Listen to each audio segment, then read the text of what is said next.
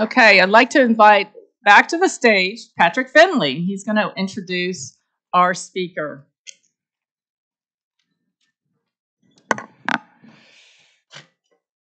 Our speaker today is David Zach, and he is a futurist. No, really. He has a degree in futures research from the University of Houston. That's a real degree from a real university. Then again, he got that degree way back in 1981, so it's pretty much history at this point. Speaking of history, he's got a terrible employment record. He's been hired over 1,500 times to give speeches. Sadly, each of those jobs ended after only about an hour. Was it something he said? Probably. Today, David's going to talk about the fog of progress, and will offer a few futuristic thinking tools to help you look around and through that fog that surrounds us all. Please welcome David Zach, futurist.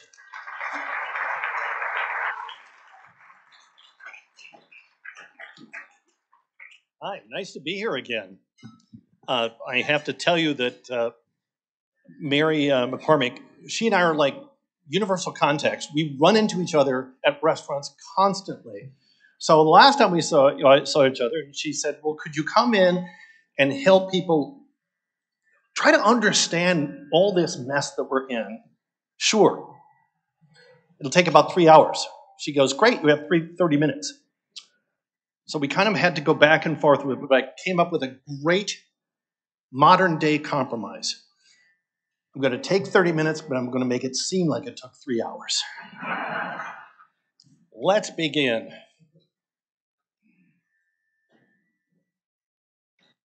There we go. So, Richard Saul Wurman. Anybody recognize the name? Think of his nickname, TED, as in technology, entertainment, design, the TED conferences. He started those. And he said, if you see connections between things, your choices will be less threatening. Think about what's not yet connected. People, things, ideas, especially people, things, and ideas that at first glance we didn't think were connectable. That's where you find wealth. And wealth is that which you value. How do we find more of it? When you're looking out there at current trends, current events, this day, divide your attention. Look for fads, trends, and principles.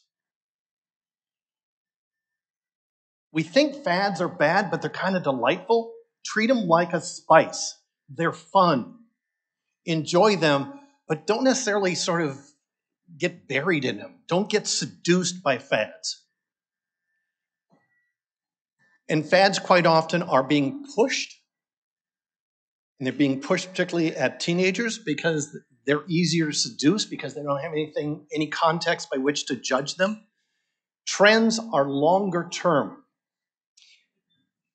There's a progression, there's change. More of this, less of that.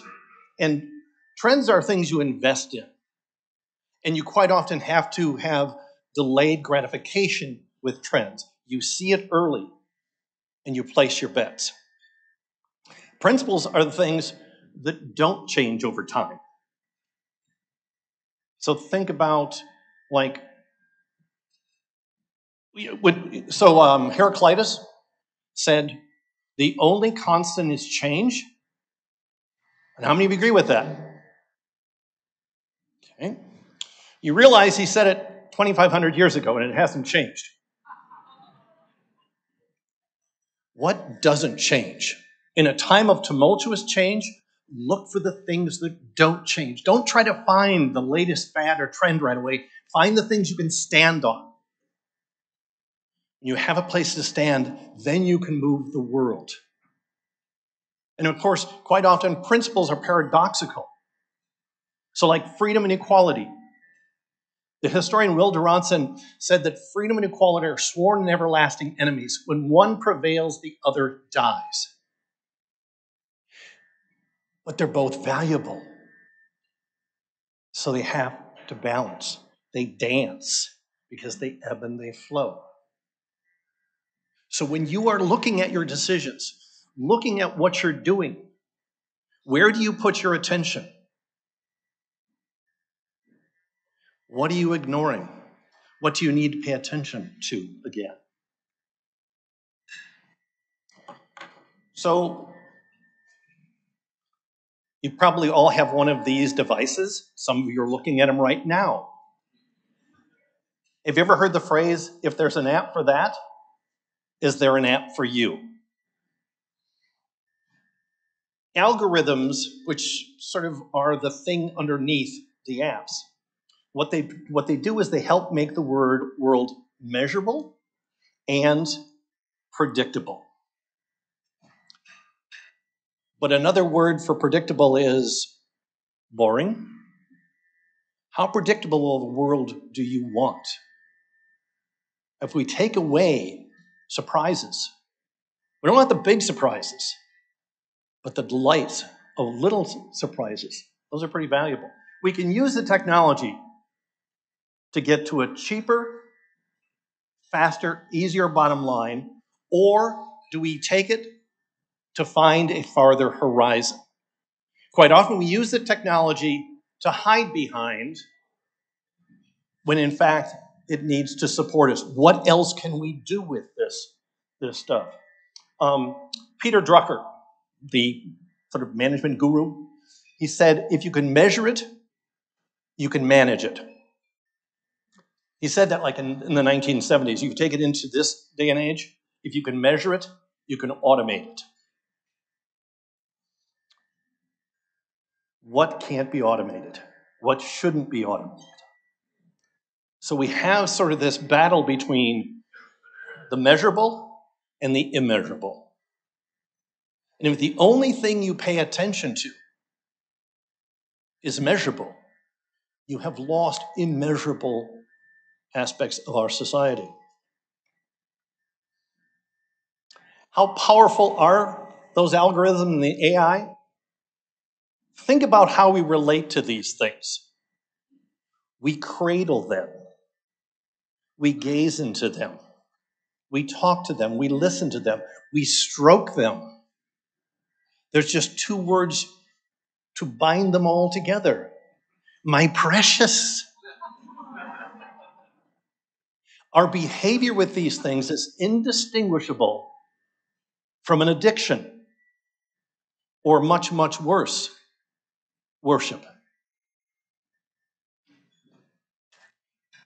Here's a way of framing the impact of AI and the like. And by the way, just yesterday, last night, I read an article that at the University of Penn, the Wharton School of Business, an AI passed the MBA test. Those of you with MBAs are probably going, And one of the conclusions of the article is that education is going to be radically transformed in the coming years. But the opportunity is, look at it this way, 80% of what you do is probably going to be better done by a machine or by somebody else, but better done by a machine. You want to survive, you want to thrive, you got to figure out what's the unique 20%. What are the immeasurable things that you bring to not just simply the workplace, but to the society and the organizations you belong to? Kevin Kelly founded Wired magazine.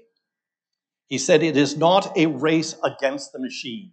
It is, and it always has been, a race with the machine. Homo faber, tool makers. We have always been and we always will be tool makers. And again, how do we use these to enhance our abilities to go to that farther horizon rather than hiding behind it? In the book Range by David Epstein, he said there are three things that AI, the machines, aren't good at: the bigger picture, multiple point perspectives, and analogies, metaphors. And I was reading an article by Alison Gopnik, who is a cognitive scientist out in Berkeley.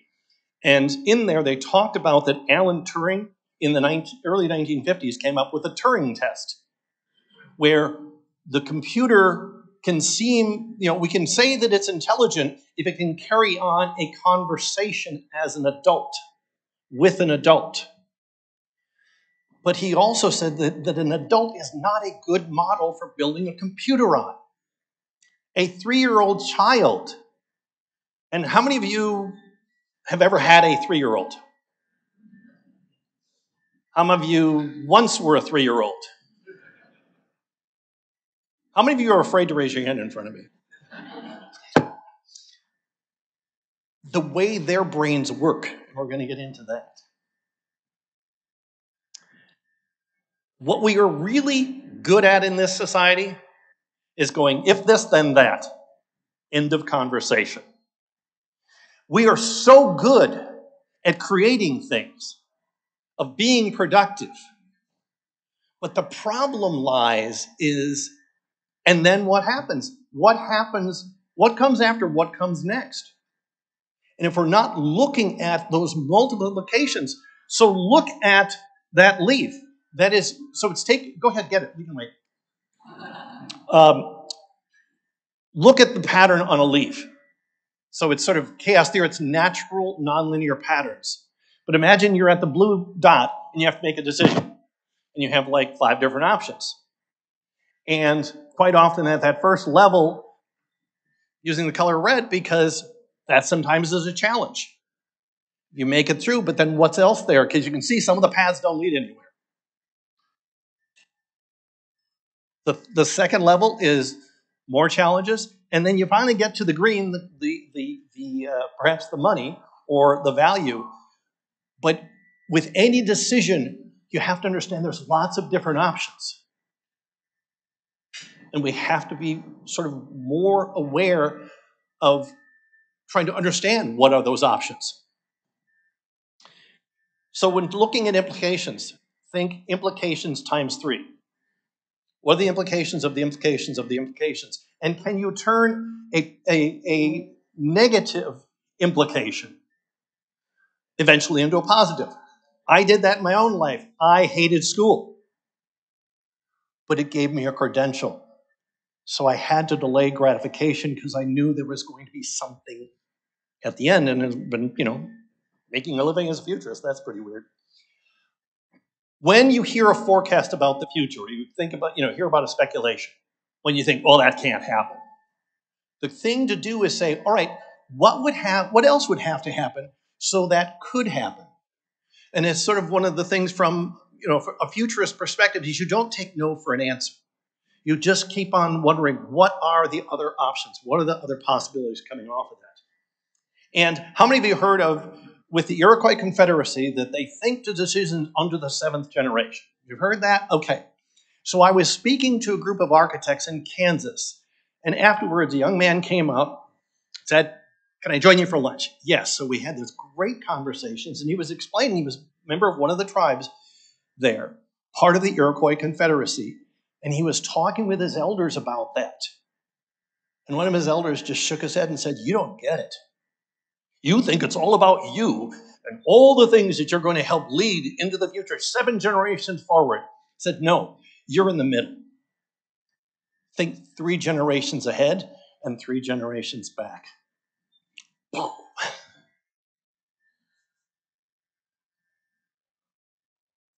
We are not going to survive unless we are more curious. Curiosity is the essential task in this day and age. Steve Jobs said, creativity is nothing more than connecting the dots. And a lot of people aren't very creative because they don't have enough dots to connect. The child's brain is basically kind of, you've met children, little kids, and their brains seem to be filled with cobwebs, but they're also filled with questions. Ian Leslie wrote a book called Curious, And he said that between 3 and 5, the average child asks 40,000 questions. Those of you who have had children, does that number sound too low?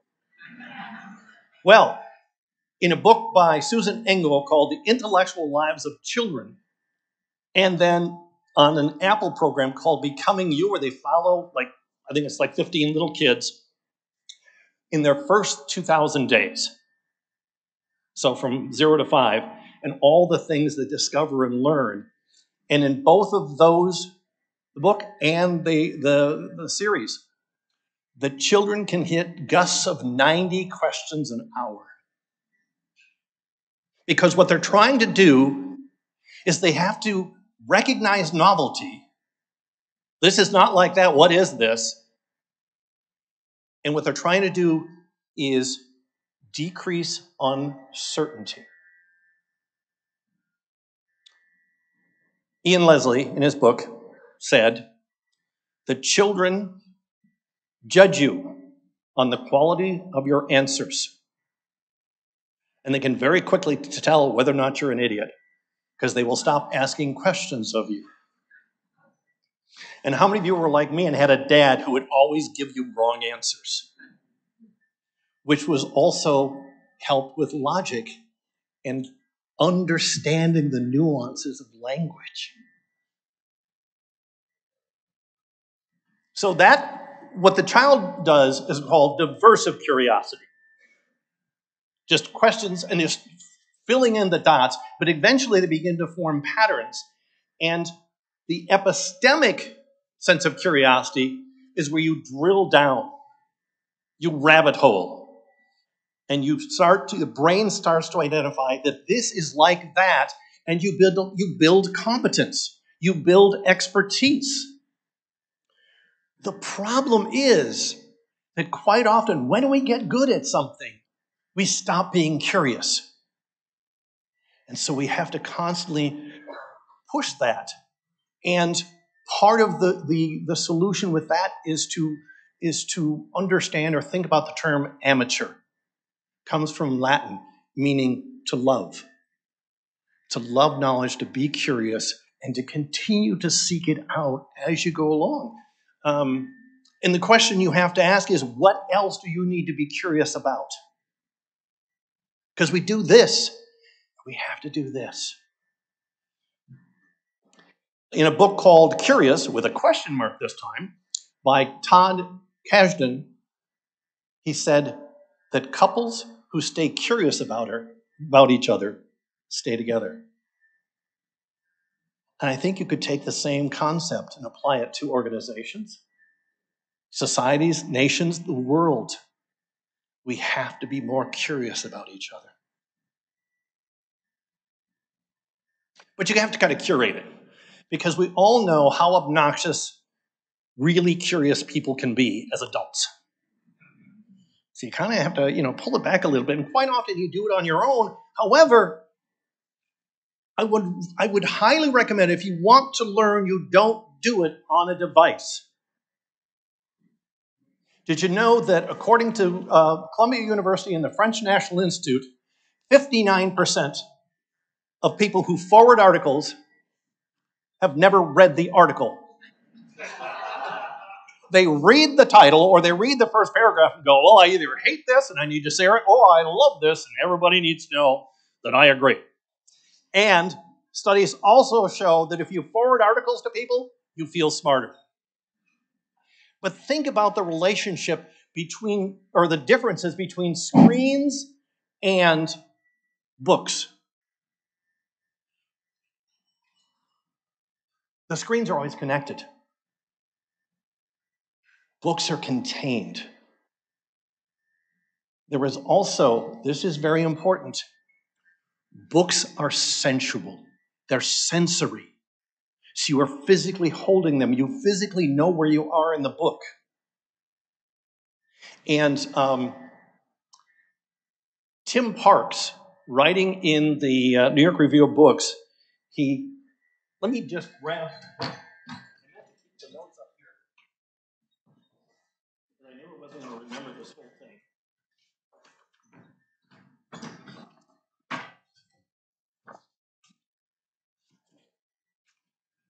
He said, there is something predatory, cruel even, about a pen suspended over a text. Like a hawk over a field is on the lookout for something vulnerable. The mere fact of holding the hand poised for action changes our attitude to the text. We are no longer passive consumers of a monologue, but active participants in a dialogue. You are not finished with a book until you engage with the author. So if I'm trying to learn something, it's a paper book, and I am writing away, arguing, underlying, highlighting, making connections, because that helps your brain consume the actual book. Juhani Palasma, a Finnish architect, wrote a book called The Thinking Hand, says the use of the computer has broken the sensual and tactile connection between imagination and the object of design. It applies even to the design of sentences. When you were typing away, you can start a sentence, but then you can go back and change it. When you are writing out a sentence, you have to be thinking about what is the conclusion of the sentence. So you're using more brain cells to write.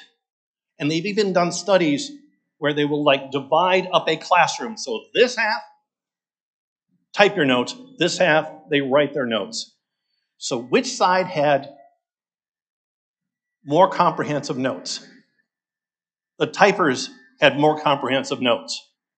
Which ones had better short-term and long-term comprehension? The handwriters. The typists were stenographers.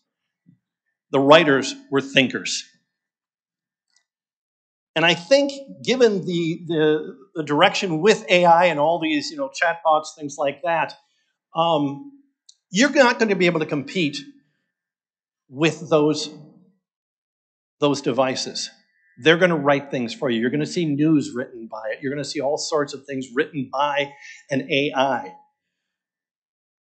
But what if we try to be more eloquent, more elegant? We can't compete in the bigger, brighter, louder. Oh, and the woman there, that would be my mom while she was at Marquette.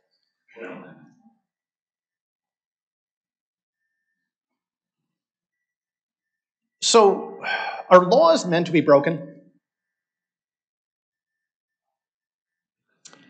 No. You may be a judge, I don't know. No, laws are meant to be tested. Is this a valid law? Is this a good law? The word pirate comes from the Greek, meaning to put to the test. Pirates weren't outlaws. They were the outlaws. Those were the corsairs. The pirates were always on the edge of the law, trying to figure out what works right now, what works right here, what works short term, what works long term. And you can see there, perfect example of piracy. There's a gate. It's a law. Doesn't seem to be a reason for it. So people drive around it. Are they breaking the law? Yes. Is that law valid? Maybe not. I don't know. And then, do you have a right to be wrong? And sometimes the desire to go outside the loop, to go offline, is a really powerful thing. And we have to be cautious with it. But we can't be too cautious. Without the freedom to fail, you really are not free.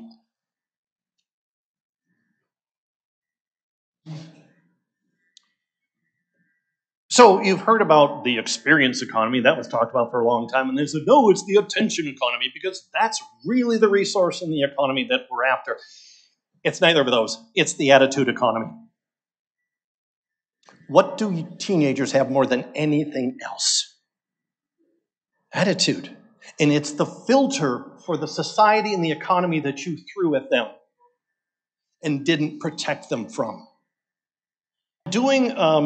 This is sort of a preview of a talk that I'm doing for it's called the Heritage Chocolate Society on February 7th out in Richmond, and it's a gathering of the heads of major historical museums. And they're trying to work out how do they connect with young people. And one of the things I've observed while working with economic development groups, things like that, is those little things like that are delights, that are not sort of by permission, but they take it anyway. So how many of you have ever seen a wall repaired with Lego blocks? There is a mosque in Morocco where they repaired the bricks with Legos. At Allie's Boys, the bagel shop down on the south side, there is a little fairy door right at the base of the entry, and you see these things all over the place. And I was at a museum in the art museum in Sacramento where they had instructions that were now a few inches off the ground for the kids, little sort of Easter eggs to just engage with people. And it is the difference between the measured and the immeasured. What I want to suggest that we do is we learn to break the fourth wall. And maybe sometimes with young people, let them in, let them understand what's behind the scenes. What are we struggling with? What are we doing?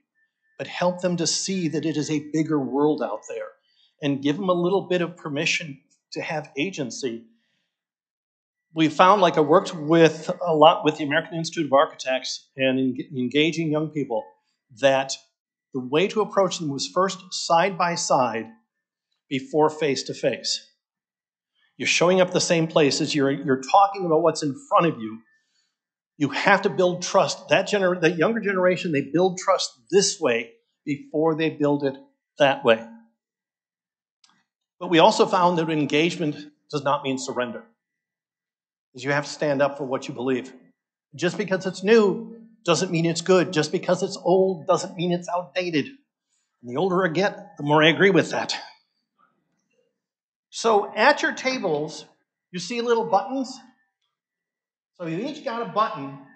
And this was a project I started about 4 years ago, but really took off during the pandemic, where everybody was angry and everybody was paranoid.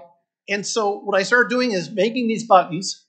I have a little button machine that I bought, and I would put quotations on them, or sometimes just little images or flowers, and I would just put them everywhere. So I've made over 4,000 of them in those years, and I put them on bulletin boards at Honey Pie restaurant down in Bayview, where I would go for breakfast. I would leave those around, and then after about 2 years, one of the waitstaff said, "David, are you the button man?" Because they didn't know where they were coming from, but she found it. She said that, we get so engaged with it. We're just always talking about the buttons and which ones we like, which ones we don't, and we're exchanging them. So what I want you to do is take the buttons. And if you like it, keep it. If you don't, give it to somebody or just leave it someplace. But how do we get people to think a little bit more? But young people, I ended up giving them over 500 buttons, and then people could take them. And while they're standing in line, they're having conversations. They're not talking about the weather. They're talking about philosophy. Like this one from G.K. Chesterton, the purpose of an open mind is to close it on something solid. Art asks questions. Design answers questions. Be brave enough to be bad at something new. But think about, how can you engage? How can you break the fourth wall and just start leaving things about what you believe in? There should be Rotary Club buttons with quotations from famous Rotarians. And you just anonymously leave them out there. Okay, we have to wrap this up. How do we... You don't want to go and get a degree in futures research. But you can still be a futurist with 2 simple things. You can start with this. Number 1, start smoking. What do smokers do that other people don't? Yeah, there's all this take breaks. You know, when you're saying that, you're kind of a little tension in your voice, isn't there? Because while they're taking a break, what are you doing? Working. Hey, come here. Work is overrated. Work is good. It's good for the soul. It's good for all sorts of things. But there are other good things too, like having conversations. Smokers are the most reviled minority group out there. We hate smokers, and we are proud that we hate them. We will tell people, oh, I hate smokers. When one smoker sees another, they know they have a friend and matches. But where else will you see like a senior executive talking to an entry-level employee? It is sort of the great equalizer out on the loading dock. Now, my dad was a radiologist, my mom a nurse. My point is not to take up smoking, but there are worse and more unhealthy things you can do. Perhaps like sitting. Gotta take breaks. Leo Tolstoy said, all great literature is one of two stories. A man goes on a journey or a stranger comes to town. And strangers are gatekeepers for curiosity. They know things you don't. And you have to relearn how to be diversively curious to find out more. All right, so if the first one is to start smoking, what would be the second one?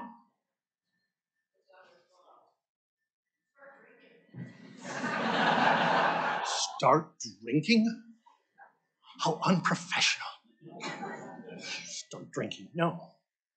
Oh, wait, it is start drinking. You're good. You're really good. The Kentucky Fried Research Council, there actually is one. They did a study and they found out the average American spends less than 15 minutes having lunch. I'm going to assume that all of you are average Americans. Where do you have lunch? At your desk. With whom? With my precious. I've missed you so much, but I have never left you. When you break bread, you break barriers. And that's the essence of what it is that you are doing here and you always need to do. And finally, you need to get drunk. Oh, wait, there's more to that. There is a book by Edward Stringerland called Drunk, How We Sipped, Danced, and Stumbled Our Way into Civilization.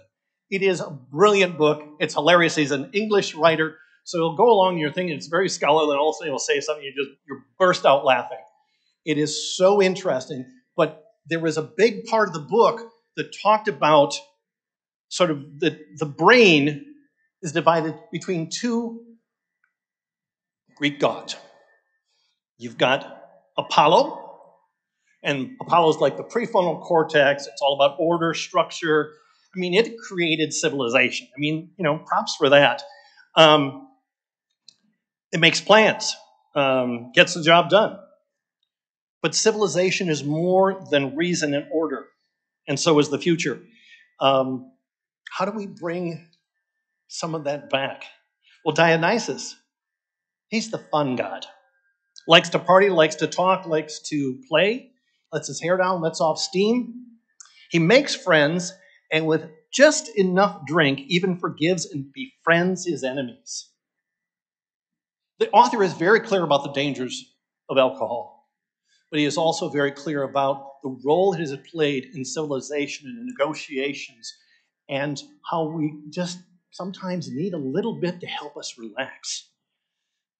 Apollo wants to measure everything, wants to be in control. Dionysus wants us to dance and enjoy the moments and be perhaps a bit more poetic. I am willing to give 80% of the world to Apollo. I can measure the heck out of things, but I want 20% where we can sing and dance and play and be poetic, because maybe the future needs poetry. Thank you.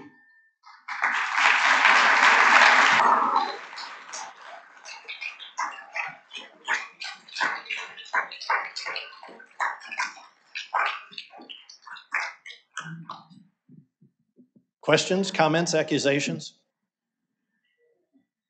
There are cards up here. There are a few more buttons if you want to raid that pile, and the slides will be provided as a PDF. Yes. Presentation. I think it was your first point, you spoke to freedom and equality are enemies. Can you expand on that, please? So when you have more freedom, you have less equality. When you have more equality, you have less freedom. But total freedom is a jungle, and total equality is tyranny. And so the idea is they dance. But if I would ask this audience, if you had to choose one, freedom or equality, which one would you choose? And most people say freedom, because if you've made it into my audience, life has been pretty good to you and you know how to navigate. And then I always ask, who would say equality? And are you listening to those voices? They are a paradox. They are opposite sides, and we need both.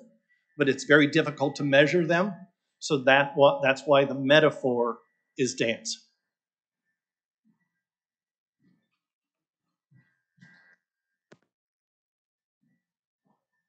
I'm going to try to connect a couple dots. You talked about curiosity and Drucker and stuff. Drucker also said culture eats strategy for lunch, or some such. And you talked about curiosity and asking questions and dialogue, whether it be a marital situation or societal situation. In today's cancel culture, whether it's a fad or a trend, kind of project forward what would happen to us as a society if we stifle the dialogue between and among each other, is realizing that there was a recent article on, was it 20% of, at least 20% of university faculty self-censor as opposed to asking the tough questions in order to have the dialogue. And most speak people to that. self-censor today. That's what the research shows. Right. So speak to the end game, where this takes us, given the need for curiosity, dialogue, and finding new truths. You have to have the freedom to be wrong. And there's that notion of "come, let us reason together." And there's an old Latin phrase of "who watches the watchers." Well, we don't want this. We don't want that to be said. We don't want that to happen. Well, who gets to judge? And so that is the sort of the reason for a democratic society. And I think it was Reinhold Niebuhr who said, "Man's capacity for justice makes democracy possible. Man's tendency towards injustice makes democracy necessary." And so we want things to be copacetic. We want everybody to get along, but it's not the way the world works. And so we have to constantly keep trying to re-engage. But these things are rabbit holes, and they are engines of confirmation bias, where you just keep finding more and more of what you agree with. And so, both my watch and I'm pretty high tech, as you might expect from a futurist, but this has been turned off since 11. And the idea is that when you are engaging with other people, other than using this example, I never let the client, any of my audience, see me touching my phone. It's about engagement. And it's having those conversations. So I think we need to be better trained to know how to listen rather than always assuming what you know. With that history group, there was an article that the client sent around. It was on, we can end the history wars right now. And so there's this assumption that left and right hate each other because they're so wrong in what they believe. But the research shows that people are actually a lot closer, but what they're doing is listening to the pundits talk about what the other people think about. And so there has to be more of that engagement. Yes? To that point, one of the things that I keep observing is the centering of self.